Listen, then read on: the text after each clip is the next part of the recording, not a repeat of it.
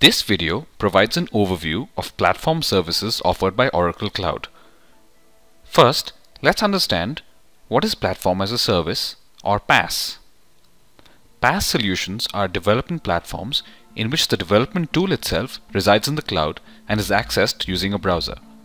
With PaaS, developers can build web applications without having to install any software on their computer and then deploy those applications without any specialized systems administration skills.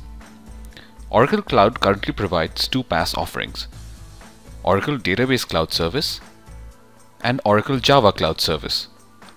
Let's learn a little bit about these services. The Database Cloud Service is built on Oracle database technology running on the Oracle Exadata machine. The Database Cloud Service has four main components: Oracle Database 11g R2 Enterprise Edition, Oracle Application Express, which is used to create and deploy all varieties of applications in a browser-based environment, RESTful Web Services, which allow access to the data in your Database Cloud Service through simple URIs, Packaged Applications, which is a set of business productivity applications that are installed with just a few clicks. See the video titled "Install a Packaged Application" on the Oracle Cloud Videos YouTube channel. You can provision a complete Database Cloud Service environment in a few minutes and immediately start to be productive.